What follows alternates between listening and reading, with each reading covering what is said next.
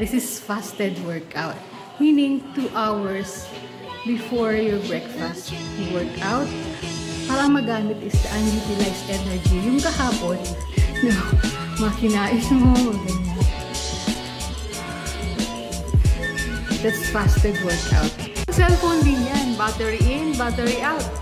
So, yung stored energy, hindi na dadagdagan, kundi since nababawas palagi, nagagamit, yun, hindi siya mag-build up. Workout ko today is, remember ha, hindi pa tapos yung 2 weeks na abs workout natin ha.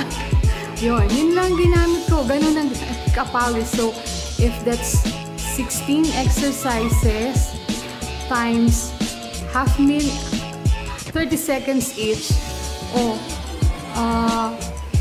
mga 15 minutes lang. Pero grabe na yung pawis, diba? Kasi mga crunches, tsaka leg raises, persado yung abs, and then yung abs. For today, we're starting with our food episodes. Yay!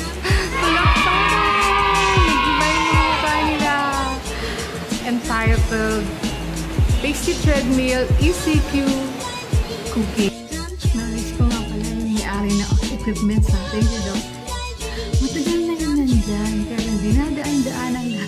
Walang gumagamit. Kaya ito ako ang gagamit. Back to topic. ECQ Cooking.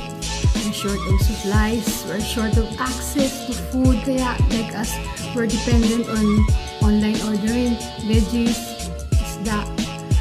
Kaya lang may order. So, in between ordering, may natitira pa yung dati kasi paano ko iubusin yung 2 kilos carrots? Or even 1 kilo carrots? Eh kung kailangan ko na ng ibang items, kailangan ko na mag-order. So, but I have to maximize the delivery fee ba na sa mga riders. So, kailangan mo i-schedule.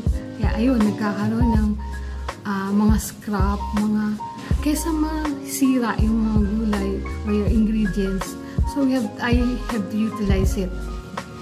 Ours is shorts, meaning maikli mga demo, but we've made it in such a way that it will retain to your mind.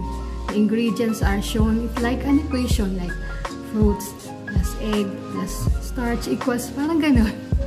Para madali mong ma-recall. Importante lang dun yung principle or kung anong component.